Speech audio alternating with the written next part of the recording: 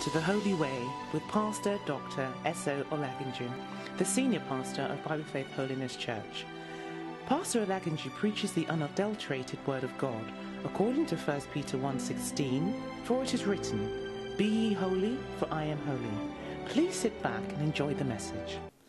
And I saw the souls of them that were beheaded for the witness of Jesus, and for the word of God, and which had not worshipped the beast, neither his image, neither had received his mark upon their foreheads or in their hands. And they live and reign with Christ 1,000 years. And verse 5. And the rest of the dead live not again until the 1,000 years were finished. This is the first resurrection. Blessed and holy is he that had part in the first resurrection. On such the second death hath no power, but they shall be priests of God and of Christ, and shall reign with him 1,000 years. So those who have rapture have already raptured, and then those who have salvation during the Great Tribulation, we are still going or coming back after 7 years of Great Tribulation to reign. When Jesus died, is 1,000 millennial reign. So these are the people also that rapture, because they are going to kill them because they refuse to take 666 on their forehead. If you are here now and you fail the first rapture, and then you miss the rapture, I wonder if you'll be able to escape the Great Tribulation. Because during the Great Tribulation, you will not allow to, unless you have 666 on your forehead, or you will not be able to survive. But if you are really saved, you don't mind to die to make it to heaven.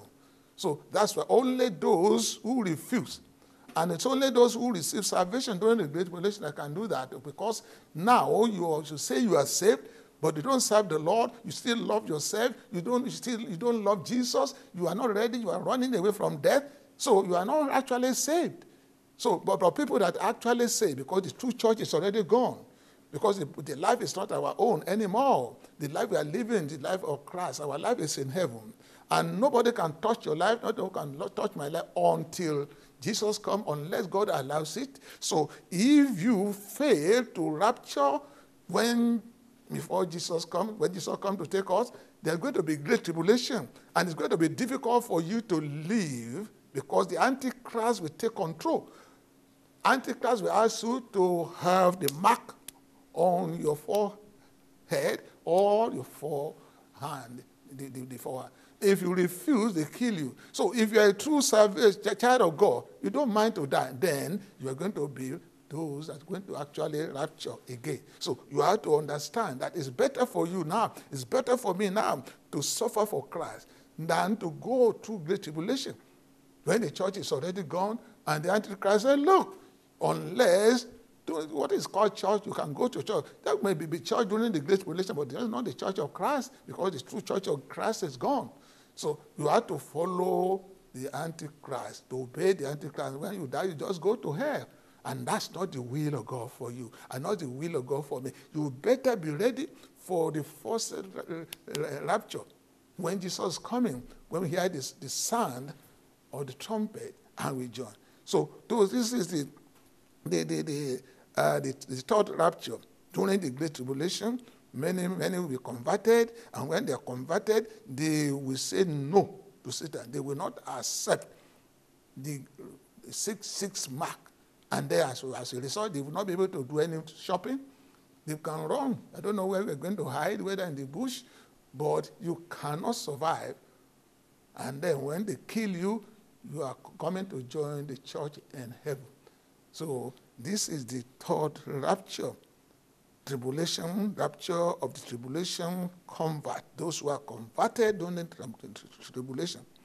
And number 4, the fourth one, the rapture or the two witnesses.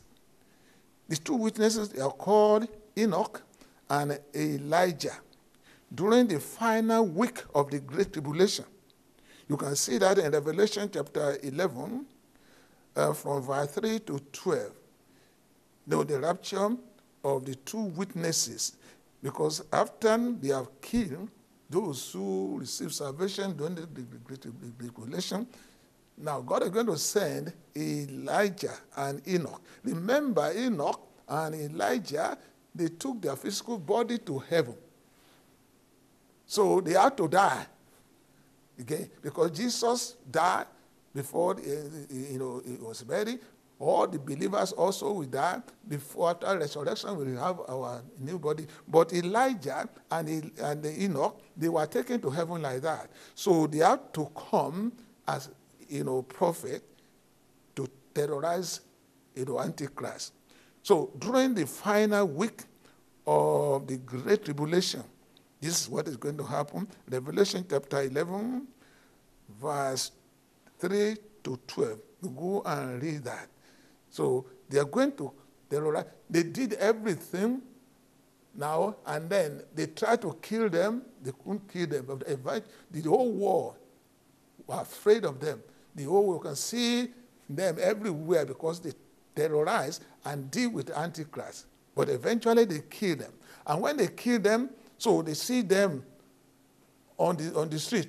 They were afraid because they say they are going to rise up again. So what happened? The whole world were rejoicing. You can see it on the television. Oh, these people are dead. But after 3 days, they got up again and they were raptured to heaven. That is the last rapture. So we will never understand the Bible concerning God's end time true unless we realize certain basic fact. There are two future comings of Jesus. The future coming of Jesus. Okay. There are two future comings of Jesus. That's why we have to understand what is going on. So the rapture, that's the first. Jesus is coming for his church. That is the first coming of our Lord Jesus. That's why you are expecting the coming of your Lord. It will come. That's the first coming. The first coming, Jesus is coming for his church. And the second one, the return of Christ. Jesus is coming back with the saints to the earth 7 years later, after the Great Tribulation. Jesus is coming, but now what happened is when Jesus he was taken to heaven, Jesus is coming for his church to take me and to take you to heaven. And we are within in heaven. The return of Christ is coming back with his saints. That is the second coming of our Lord Jesus. First of all, we met him in the air, and we are taken to heaven. After 7 years, now we are coming together to reign with him. See what in 1 Corinthians chapter 15, 51, we just read it. 1 Corinthians 15. Praise the Lord. God will get you ready and get me ready for the coming of the Lord, because this world is not our home. We're only passing by. 1 Corinthians chapter 15, 51 to 54. He's coming to take us, 51 to 54. Behold, I show you a mystery. We shall not all sleep, but we shall all change. Not everybody will die before, shall all change. And in a moment, in the twinkling of an eye, at the trump, at the last trump, for the trumpet shall sound, and the dead shall be raised incorruptible, and we shall be changed. Our body will change. Immortal body will become immortal. For this corruptible should put on incorruption, and this mortal must put on immortality. So when this corruptible shall have put on incorruption, and this mortal shall have put on immortality, then shall be brought to pass the saying that is written, death is swallowed in victory. You cannot die anymore. So at the rapture, Jesus does not return to the earth. That's what happened during rapture. He was in the air. He took his bride to heaven. Nobody see. Maybe when we are sleeping, something will just happen, or when we are driving, we just disappear.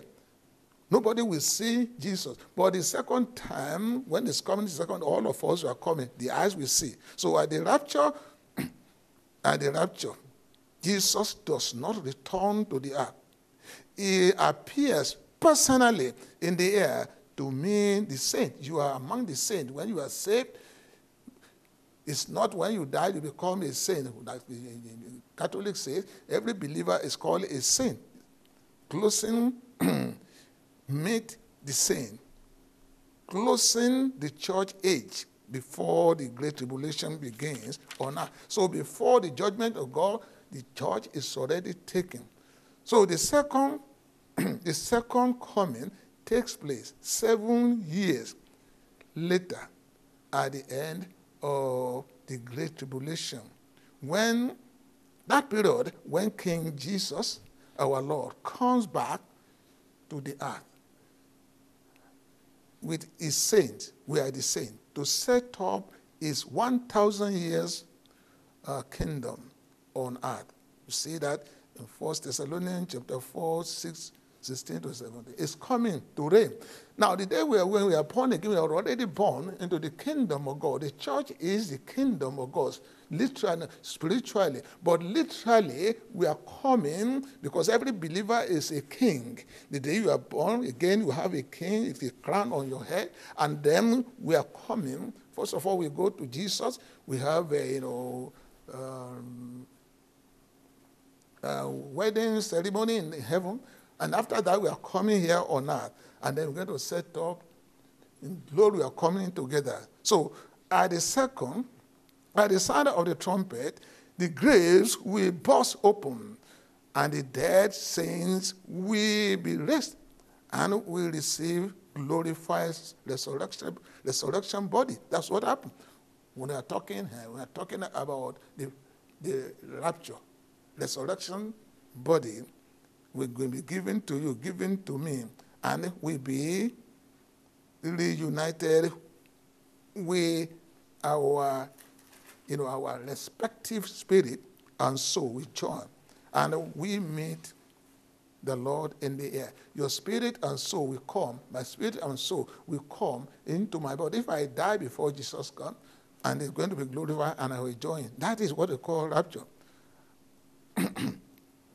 Now, all living believers in Christ will be instantly transformed and receive a glorified body in the likeness of Jesus, resurrection body. So we have resurrection body. You have that in your mind. The rapture we are talking about is going to give you resurrection body as the same body of Jesus. People will recognize you, but your body is, you can go. No object can stop you from going. You don't need any car. You don't need any bicycle. Because if you want to go to, America now, you are just in a second you are there, because you have another body. Then we will be caught up together with the resurrected saint to be with Jesus Christ in heaven. So shall we ever be with the Lord? What comfort, what hope in this world. Whatever trouble you are going through, whatever problem you are going through, whatever fear, everything will disappear in a twinkling of an eye when your Lord comes to take you. And then we are going to be with him for forever. Can you imagine the global impact of this event when this rapture takes place? What is going to affect the whole world? Suddenly, millions of people will disappear. Millions of people will disappear from this planet. This will be the people from all walks of life. All the nations of the world, whether they are children of God, the believer, the saint, those are expecting the coming of their Lord. Pilots will instantly disappear from their plane. Millions of people will suddenly disappear from behind the wheel in their car, disappear from the passenger seat in their cars as they are changed in the twinkling of an eye. So that is what we're expecting, brothers and sisters. You may be sleeping, you disappear. If the time comes, the owner is coming to take you and take me in the twinkling of an eye. We pray that you will not miss that, and I will not miss that. And every single child below the age of accountability will go in the rapture. Oh, yes. Even babies of unsaved parents. So children, they are born in sin. They are committing sin. It's the spirit of sin inside them. They are innocent. You don't know what they are doing. So when rapture comes, they are the one that will go first. They are not saved. It's true, because it's sin they are committing, they are inherited that. They can be biting you, they can even kill people because it's the Satan inside them. But they don't know. But when they get to the age of accountability, they don't give their life to Christ. They will not rapture. Only those, the children, they will rapture. Their parents may not be Christian, they may not be saved, but the children will disappear.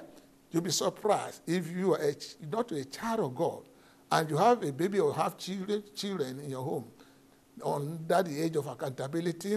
If Jesus comes, because Jesus has sent them into the world, though they might not receive Christ yet, but because they are ignorant. So they will disappear before you.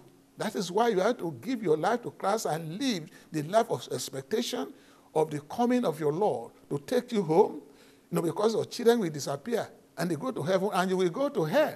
So that's why it's important to know that the Lord is coming to take his own to heaven. To take his own. He died for you. He died for me. He died for everybody. And if you receive him, then you're going to remain in him and will not reject you. He will keep you by the power of this Holy Spirit. He will increase his grace on you to make you to remain, not to go back, because he that lays hand on this plow and looks back is not fit for the kingdom of God. The believer's glorified body. You see the glorified body, we have the glorified body, like the body of our Lord Jesus. Characteristics of the believer's glorified body. 5 characteristics of the believer's glorified body. The body you are going to have and the body I'm going to have is a body that is identical. Praise the Lord. It's a body that is identical with him of the Lord Jesus. So you want your body to be, because Jesus is in glory now, that body is going to be exactly like the body of our Lord Jesus Christ. Another thing, the body that is a material flesh and bone body without blood. A tangible body, not a ghost. You will not be a ghost. You have bone, you have flesh, but no blood. Just like Jesus has bone, he has flesh. Remember, when after his resurrection, he appeared to his disciples. They were afraid. They thought it was a ghost. He said, no, not a ghost. Go and bring food and eat it. He said, a ghost cannot eat. So Jesus came with his bone, with the flesh, but no blood. He came to the world first to have blood, to be shed blood for you, to die for me and to die for you. Without shedding of blood, there is no forgiveness of sin. That's why. But now, it doesn't need blood. You don't need blood. Your body doesn't need, glorified body doesn't need blood. But you still have bone. You still have flesh, because you have put on your natural body. But it's glorified body. It's now glorified body. Praise the Lord. So that's what is going to happen. We're going to be exactly like him. A body which is incorruptible and immortal. Immortal, can never die. Can never die. That's the body you're going to have. That's the body I'm going to have. A body that is glorious and suitable for living condition in heaven. The living condition in heaven. Because only the same body, identical body can live in heaven. You can't have strange body in heaven. The body of people in heaven are glorified body. So you have the same body. That's the body you are going to have. And then number 5, a body where our personal identity will be preserved. When Jesus, when Jesus rose from the dead, he did not lose any of identity. So you can say 1 John chapter 3, 2 and 3 say, we have appeared. Love is appearing. We want to see him, know him as he is. Jesus is the same, but his body is glorified, but you are going to recognize him. So you are going to recognize me. I'm going to recognize you, though we have glorified body. The body that can never die again. 4 John chapter 3. 4 John chapter 3, verses 2 and 3. 4 John chapter 3, 2 and 3. Beloved, now are we the sons of God, and it does not yet appear what shall we be. But we know that when it shall appear, when our Lord shall appear, we shall be like him. Praise the Lord. For we shall see him as he is. As he is. You will know this is Jesus. You recognize him. And verse 3.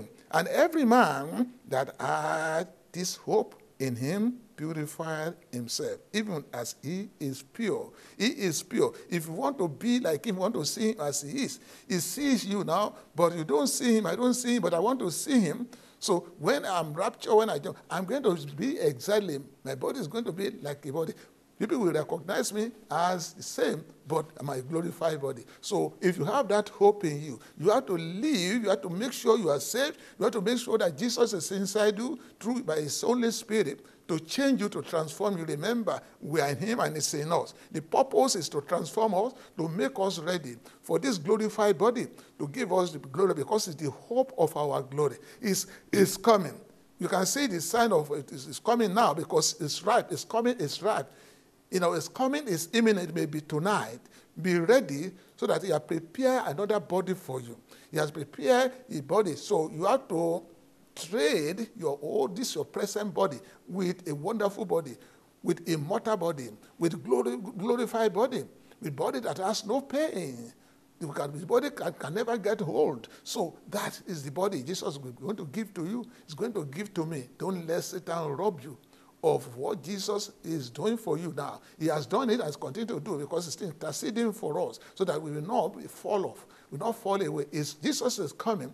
The end is coming. The judgment of God is coming upon people that refuse to accept him. Since you have accepted Christ, you are inside him, and it's inside you to transform you, to make you to be like him. Is the hope of your glory. Is the hope of the believer's glory. Is the hope of the saint glory. So it's my hope. So don't let that hope disappear. Remain in him. Abide in him. Jesus said, if you remain in me, if you abide in me, no, and my word abide in you. So the Father will give you whatever you want. Don't let anything discourage you. Don't let anything take you. Don't let problem or sickness or money, nothing take you out of him. Because the life we are living is ephemeral. It's going to disappear very soon. Temporal. But what we're talking about, everlasting life. Where are you going to spend your everlasting life? Still going to, whether here or with God. Where are you going to spend your eternity? If you are here, fire is forever. Lake of fire is forever.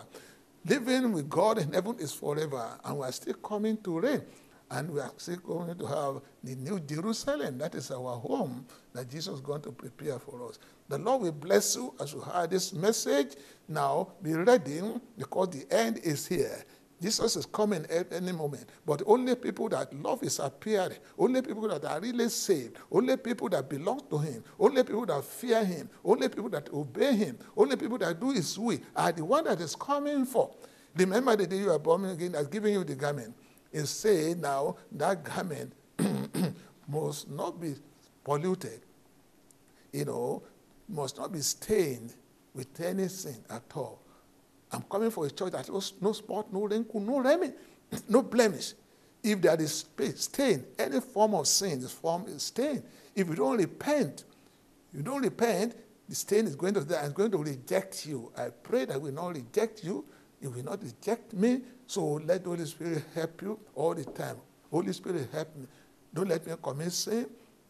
We want to walk in the Spirit, not in the flesh, because our flesh will make us to fall. God will bless you. God will make you to be ready for the coming of the Lord. When Jesus comes, you will not miss him. He will not reject you. He will not say, I don't know you, you workers of iniquity, because he died for you. And he wants you to come to take you to himself, so that where he is, you will be forever. You'll be in glory forever. You will reign with him forever.